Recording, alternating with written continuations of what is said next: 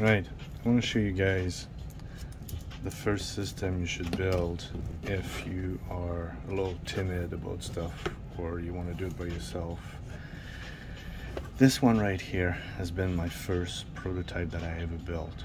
Right, simple and about as cheap as you can get it, and it's as good as any other system. It just doesn't have any bells and whistles, but it does the same exact thing.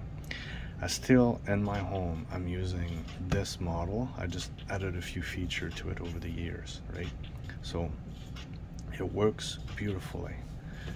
First of all, we talked about the coil, right?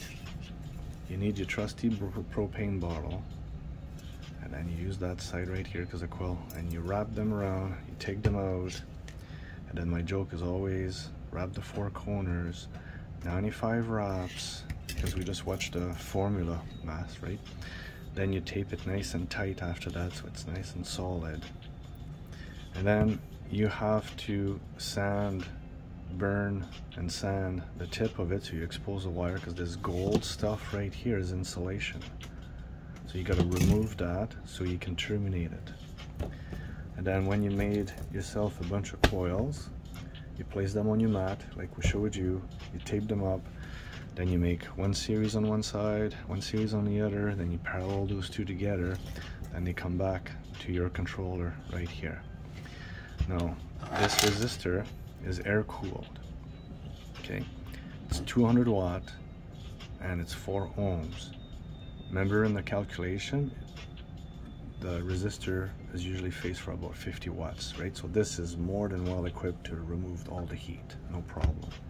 It's just a little mini project box, and it's attached with a plug-in that goes into the wall that you plug it into your plug.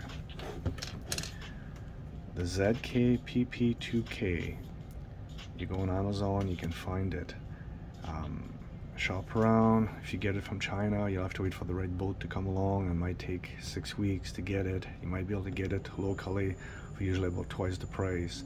But the most expensive I've seen those at was about 25 bucks. The cheapest about 14. Now I have a bunch here, so they make 4 different models. They got the ZK-PP1K, which is blue. Then they got the ZK-PP2K, which is green.